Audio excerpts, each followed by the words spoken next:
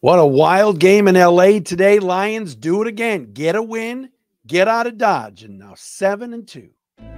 You are Locked On Lions, your daily Detroit Lions podcast. Part of the Locked On Podcast Network, your team every day.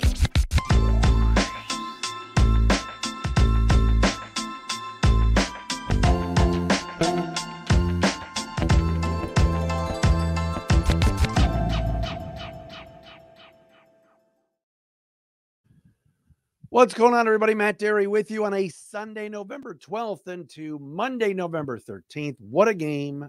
What a finish today in LA. Lions go into SoFi, knock off the Chargers today, 41-38. You know, I put on my Twitter feed, at Derry Speaks, a little video at the end, and it said, Lions survive. And of course, some of you Lions fans of me, survive, we won. What are you talking about? Relax. Everybody calm down. All right. Could be a poor choice of words on my part, but the Lions did survive today because they were up by 14 points. They were dominating the first half. They had another crappy third quarter.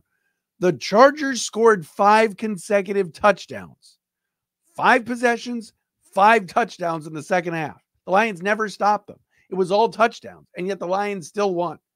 A 41-yard Riley Patterson field goal at the buzzer, shades of last year in Jacksonville when he was kicking for the Jaguars and they came back and beat the Chargers. I mentioned it the other day on the crossover with Dan from Locked On Chargers. We want it to be a close game. We know the Chargers never win close games and always blow it. We knew the Lions were going to be due to have a shootout, and it happened today. And yet, despite everything that went wrong, we're going to get into everything. The Lions won. It's a W. Doesn't matter if it was 41-3, 41-38, 411-0, 10-6. My buddy Joe Grislak, his wife Stacy, shout out to them. They're listeners. Their son played a flag football game today. It was 35-2. All right, no matter what the score is, it counts as a win, and the Lions remain sole possession of first place. It's 7-2 in the division. We welcome you to Locked On Lions, Locked On Podcast Network. Thank you for making us your first listen, checking us out wherever you get your podcasts. Following us on Twitter at Derry Speaks, at Locked On Lions on Twitter, the Matt Derry Facebook fan page, on Threads, at the Real Matt Derry. What else? I don't know what else to tell you. I mean, this was something else today. Give Dan Campbell some credit. I know that sometimes we forget about certain things that the coach does, but his clock management at the end of the game, his balls, as Jared Goff said, at the end of the game on 4th and 2 in Riley Patterson field goal range at the 26, would have been a 43-yarder. Campbell says, nope, I don't want the Chargers touching the ball at all. Let's go for it. Let's get it. Take a few knees. Patterson kicks a 41-yarder, and the Lions win. All right. Dan Campbell managed the clock beautifully there. He set up his kicker right down the middle. All right. And the Lions did survive, but they got the win. By the way, shout out to Austin Eckler, very good player for the Chargers. His future father-in-law is watching and listening. That'll be the great Dean Wilking. Dino, pride of Sterling Heights. Yes, Austin Eckler's fiance is from Sterling Heights. Taught by the legendary Coach Pav. All right. So shout out to Eddie Vedder. Lions win today in what was, and let's start with the positives. All right. Jared Goff is damn good. He is. He makes every throw. He's under control. He's cool, calm, and collected. He leads this team. And when push comes to shove at the end of games, I want the ball in number 16's hands. The Lions ran the ball down the Chargers' throats in the first half to the tune of 177 yards. They ran for, 23 yards in the second half? That's it. They were forced to throw, and Goff delivered. 333 yards passing, 2 touchdowns, wasn't sacked, didn't throw a pick. Passer rating of 122.4, and he stood toe-to-toe today with a guy that's always been in the top 10, in some top 5s in quarterback rankings, in Justin Herbert, who sliced and diced future head coach Aaron Glenn's defense. Oh, future head coach is back. Oh, that bit's back. To the tune of 323 and 4 tutties. And the Lions did not have a single sack today of Justin Herbert. The Lions defense was an embarrassment. All right. That will come in a second. Goff was great, delivered when he had to, made every throw when he had to. He and Amon-Ra St. Brown have a chemistry that is unmatched. It really is. I know there's quarterback and receiver combos that are excellent. We saw another one today with Herbert and Keenan Allen. All right. You watch Kirk Cousins and Justin Jefferson when they were healthy, how good they were. You watch the Commanders play now, and you see Sam Howell and the connection that he has with McLaurin. There's a lot of good, Mahomes and Kelsey. All right, there's good ones. All right, Mahomes and Kelsey is the best. But Goff and Amon-Ra are pretty damn good together. St. Brown today, another 100-yard game, 8 catches for $156. That's 7 of his last 8 games over 100 yards receiving. Had a touchdown and a long of 46. He had the screen pass when he just strolled in for a touchdown. Amon-Ra St. Brown and Jared Goff just have an unbelievable chemistry. And that ground game in the first half was amazing. Jahmyr Gibbs, what's funny was I have Jahmyr Gibbs on my fantasy team, and I didn't start him today because I figured with David Montgomery back, the Lions had some issues in just trying to get that whole thing developed on how they're going to play both those guys. And the Chargers' run defense have been really good the last 5 or 6 weeks. But Jahmyr Gibbs in the first half went nuts. Finished the game with 77 yards at a couple of touchdowns. Was great as well, catching 3 balls for 35 yards. David Montgomery, the 75-yard touchdown run. An excellent block down the field by Jamison Williams. You love seeing J-Mo run all the way down with Montgomery and be there for him and help lead him into the end zone. And you just figured this was going to be one of those games where, man, 17-3, Lions got this. Chargers notoriously gag in these spots. And to LA's credit, they came back, made it interesting to say the least. It was 24-17 at the half. And then third quarters have been the Lions' problem all year. Weren't great in the third quarter today, but just could not stop the Chargers in the second half. And really their last 5 possessions, going back to the first half, the Chargers scored on every one of them with touchdowns. The Lions could not stop Keenan Allen, but offensively, Goff hitting Sam Laporta in big spots, including that 4th and 2. J-Mo had a touchdown pass, which unfortunately was called back due to a bogus penalty on Taylor Decker. Khalif Raymond had that 41-yard catch today. Ben Johnson was in his bag with the 3rd and 1 call of Goff play action. Great fake, held it, and then hit Brock Wright for a touchdown. Yeah, first touchdown of the year for Carly's guy, Brock Wright. So it was one of those days. Goff hit 7 different receivers today, including Brock Wright, and the offense was unstoppable. And they found a way to really utilize both Gibbs and Montgomery in the running game and in the passing game. Give the offensive line a ton of credit. All right, you're going up against Joey Bosa and you're going up against Khalil Mack. Goff wasn't sacked once today. Not once. All right. Last week we watched Zach Wilson. I think the Chargers had 6 sacks in that game? None today on Jared Goff. And when you're putting up 41 points in a game and you've got to outscore the opponent, it was a track meet. The Lions delivered when it counted. Got the Riley Patterson field goal at the end of the game to win it. 2 for 2 on field goals today for Patterson. Jack Fox only had to punt once. How about that? But there's just something special about the Goff to St. Brown combination. Heck, they didn't even have Donovan Peoples-Jones, who got hurt during the week in practice and didn't even suit up today. He was inactive. And yet the Lions now are 4-1 on the road. We knew this was going to be a tough game. They're facing a top 10 quarterback on the road in LA. Knew it wasn't going to be easy. Then Herbert started getting going. The Lions walk away, leave LA with a win, 41-36. It's our post-game pod right here on the Locked On Podcast Network. Matt Derry with you. Thanks for checking us out on our Locked On Lions YouTube channel, by the way. Free to subscribe. Please watch us there. Coming up next, let's get into the defense. What is there to say? What a horrific performance today. Look, there's going to be games like this. All right. It's an offensive league, although not really this year, but, and there were some bad calls, the Sutton interference in the end zone, all these things. But man, the Lions could not stop the Chargers today. We'll get into it coming up next. We got to tell you, though, about Gametime. You want last-minute tickets to any event? You're looking to buy tickets to your next event, and you don't have a lot of time.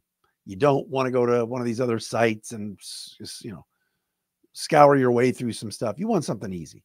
Download the Gametime app. It's fast. It's easy. You can buy tickets to anything: sports, music, comedy, theater events. It's all there on the Gametime app. Plus, they've got killer last-minute deals, all-in prices, views from your seat, which I love, and their best price guarantee. Gametime takes the guesswork out of buying tickets, all right? Flash deals, zone deals, stuff pops up all the time for great prices on tickets at Gametime. And like I said, the view from all your seats in the venue is the best. You want to sit upstairs, you want to sit downstairs, whatever it is, upper bowl, lower bowl. That was a great bit back in the day, Joe Louis Arena. Upper bowl, lower bowl, who's louder? Anyway, I digress. The view from your seat function on the app is great on Gametime. Download the Gametime app, create an account, and use code LOCKEDONNFL for $20 off your first purchase. Terms apply. Again, create an account, redeem the code LOCKEDONNFL, and you get $20 off your first purchase. Download Gametime today. Last minute tickets, lowest price guaranteed.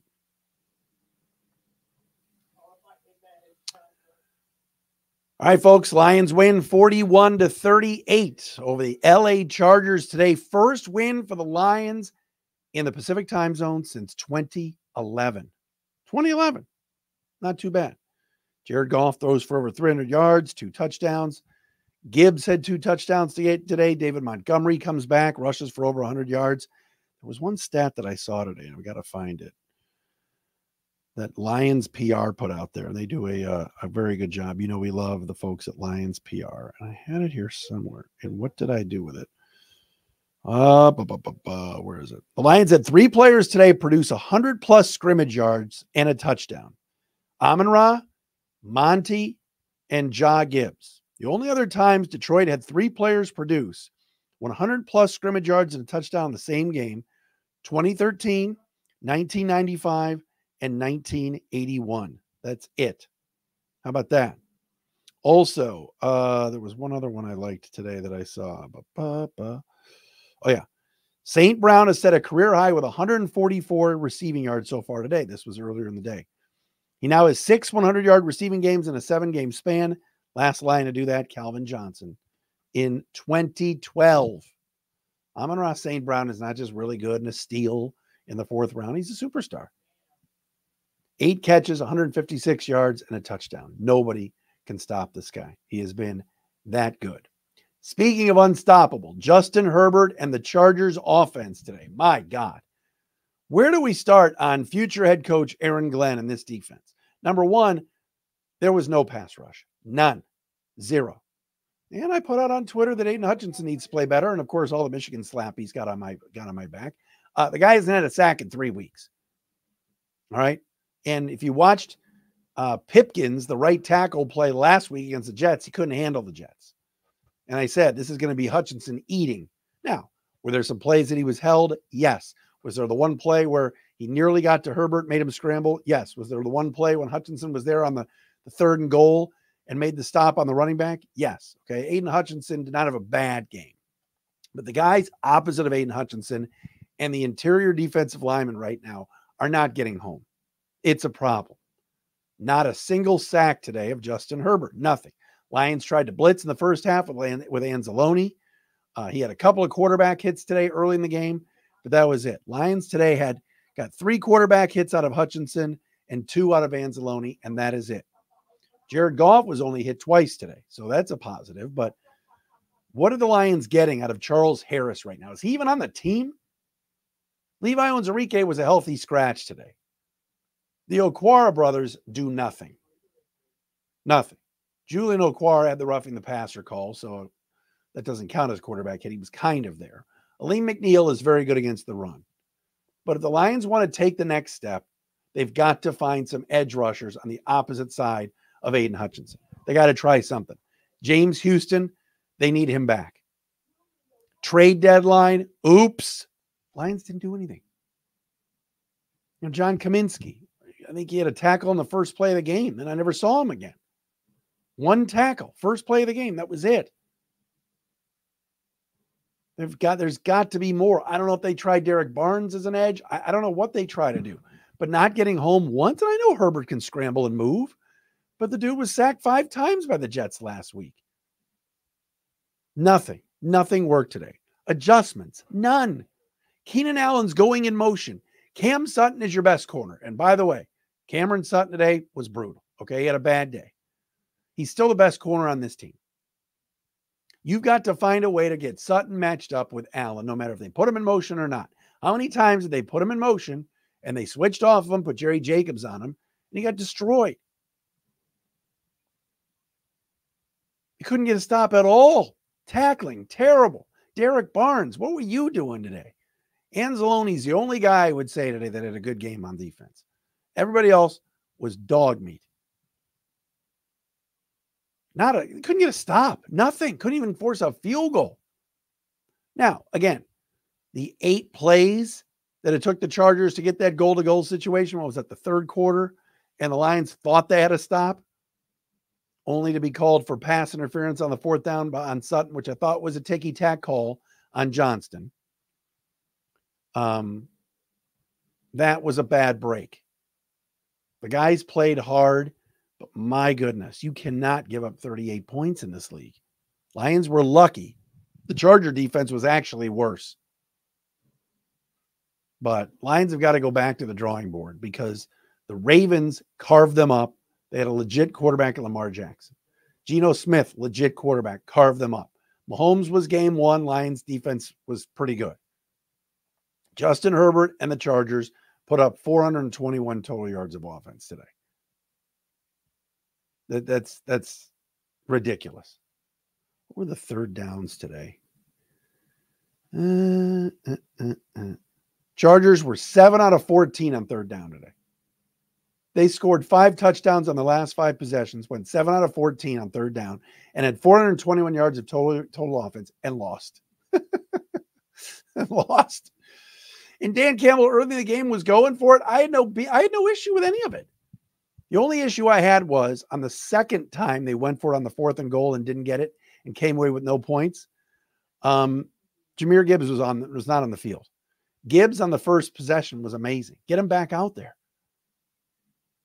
Other than that, I have no issue with it because Dan Campbell has confidence in his quarterback, confidence in his offensive line, and the weapons. But my gosh, this defense, I mean, last couple of weeks, they see a legit quarterback, Lamar Jackson, shreds him. Herbert shreds him. They were lucky they faced Jimmy Garoppolo and a dying Raiders team a couple of weeks ago. Today got ugly. Lack of pass rush. Lack of playmaking. They tried Brian Branch kind of at safety today to start the game, which I thought was a little bit of an indictment on Tracy Walker. That was interesting. But the Lions could use another corner, it seems like. Obviously, no Mosley. No C.J. Gardner-Johnson. Khalil Dorsey played a little bit today. And the edge out opposite right now of Aiden Hutchinson is a problem. None of those guys, whether it's Kaminsky, Pascal, the Okwaras, nobody's getting home. It's an issue. And again, Chase Young was there at the deadline. Montez Sweat was there at the deadline. Danielle Hunter, I doubt the Vikings were going to be trading with the Lions in the division. I know the Lions were not getting Max Crosby, but adding somebody, Brian Burns, somebody. It's too late now. They've got to get home. They can't rush the passer right now. They got home against the Raiders. Number 1, the Raiders stink. Number 2, Garoppolo is terrible. Number 3, it took the second half and blitzing to get them home, to get home. They've got to find a way to get home and disrupt the other team's quarterback, because today it was just too easy for Herbert. Way too easy. And Keenan Allen, my God. The Chargers have 2 guys on offense that could hurt you. Eckler and Allen. Allen today had 11 catches for 175 yards. Was targeted 14 times and 2 touchdowns. The 4th and 1, Lions are discombobulated. They're running guys in and off the field. after a timeout. Lions need to take a timeout there because they're all disheveled. And Herbert gets the ball, rolls right. Everybody runs toward the fullback and the tight end, and Allen's alone down the seam. I mean, my God, what's going on out there? Out of a timeout, and you're still making substitutions? Lions were all out of place defensively today.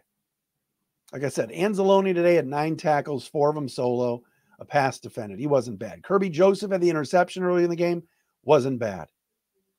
But I can't give a game ball when I do the game balls in a second to anybody on the defense because they were atrocious.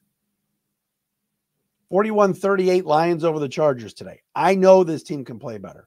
I know Aaron Glenn can scheme better, but that has got to be cleaned up. Now, next week they're playing the Bears and the law firm of Bajent and Field. So this is not like they're going to be facing Justin Herbert. But later in the season when they have to face Dak Prescott, and oh, by the way, here come the Vikings. They've won 5 in a row. All of a sudden, Minnesota's 6-4. And they got Josh Dobbs balling. No, I'm not saying Josh Dobbs is Justin Herbert or Dak Prescott or Lamar or Geno or Patrick Mahomes. But right now he's playing good football and the Vikings are hanging around. The Lions are going to win this division. They're the best team. They've got to get some things cleaned up on the defensive side of the ball before we can start crowning them. I usually bitch about Tony Romo. I actually have a complaint about Jim Nantz. Can I do that coming up next? And we'll hand out some game balls. Locked On Lions brought to you by our friends at FanDuel, America's #1 sportsbook. Right now, new customers get $150 in bonus bets with any winning $5 money line bet. That's $150 if your team wins. If you've been thinking about joining FanDuel, there's no better time to get in on the action.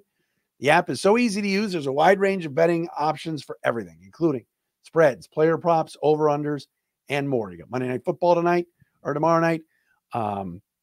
College basketball is in full swing. NBA, it seems like the Pistons are playing like every night. Wings are over in Sweden. Put some money down at FanDuel. Visit FanDuel.com/LockedOn and kick off the NFL season. FanDuel, official partner of Locked On Podcast Network and the NFL. All right. Normally I complain about Tony Romo. I don't think of all the elite teams, the Tirico and Collinsworth, Buck and Aikman, Burkhart and Olsen, and Al Michaels and Herb Street, who I think are the worst. All right. Those two are the worst. And Herb Street's great on college football. Don't get me wrong. I think Michaels is just cooked. But Nantz and Romo to me are the second worst. And today, Jim Nantz acted like he hadn't seen the Lions ever.